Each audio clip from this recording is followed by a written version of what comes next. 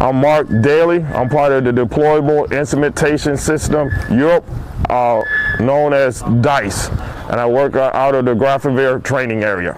My job here is to give the training units a deployable instrumentation system.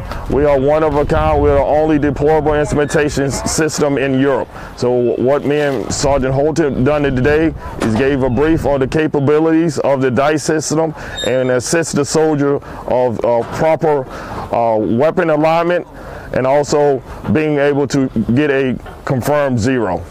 Basically what a SAT is, a small arm transmitter, and once we put that small arm transmitter onto the actual weapon system, it creates a pairing line. So the pairing line is from the opposing force to the actual person that actually pulled the trigger. So on the DISE AR playback, what you will see a colored line that goes from the player that actually pulled the trigger to the player it actually hit. That's what we call a pairing line. And all that will be available during the AR playback.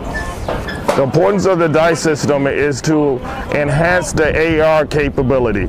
So instead of the commanders and senior NCOs trying to figure out what happened at, for example, at 9 o'clock in the morning, they can come to me with a time hack and like, Mr. Dailey, can you roll back till 1300? So I can roll the DISE system back to 1300 and they can review what happened at 1300.